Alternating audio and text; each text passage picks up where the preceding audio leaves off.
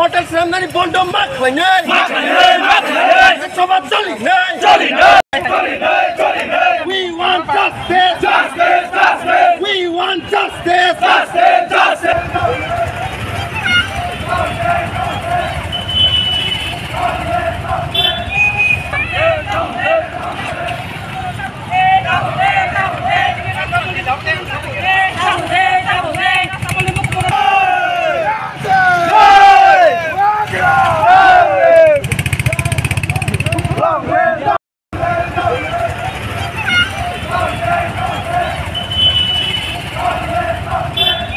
Thank you to all the media friends. Today we on behalf of YTF. As you all know that yesterday by some from the news which came from the social media itself that Jovanta Palace is going to demolish and the government of Tripura has trying to give to Taj group of industries for Taj Hotel.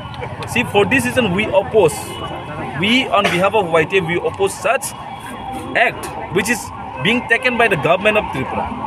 We don't oppose Taj to be created in some places. We have many lands in Tripura, like we have created Hotel Polo Towers, we have many lands. Why does the government of Tripura give a land to create a hotel, 5-star hotel? It's good for us actually. But instead of that, why do you want to demolish the historical place Jovanta Palace, which was built by Maharaja Birendra Kishan Maniko in the year 1917?